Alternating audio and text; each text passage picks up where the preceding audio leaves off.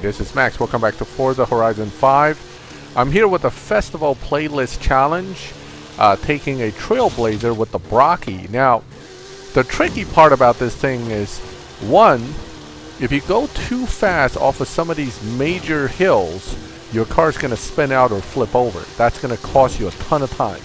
And two, the path to the end is full of boulders.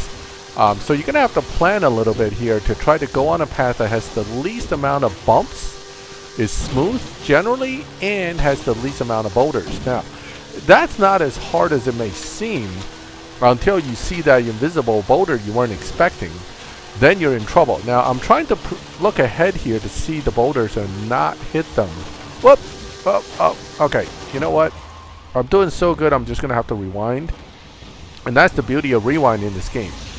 I barely touched that rock and it knocked me over, so I'm just going to go around it real smoothly this time, and we keep going. Now, again, what I did is I went on a path to the right. What I found is the path to the left, if you're going leftward trail to try to get directly to the end point, it's actually a bit slower.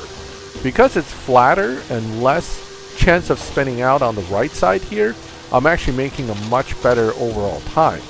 Then, again, it gets a little trickier near the end here, near the actual end, because there are a few hills here where if you go over too quick, including this one right here, if you go over it too quick on the higher end of the hill, you're going to flip over. So you're going to have to take the valleys.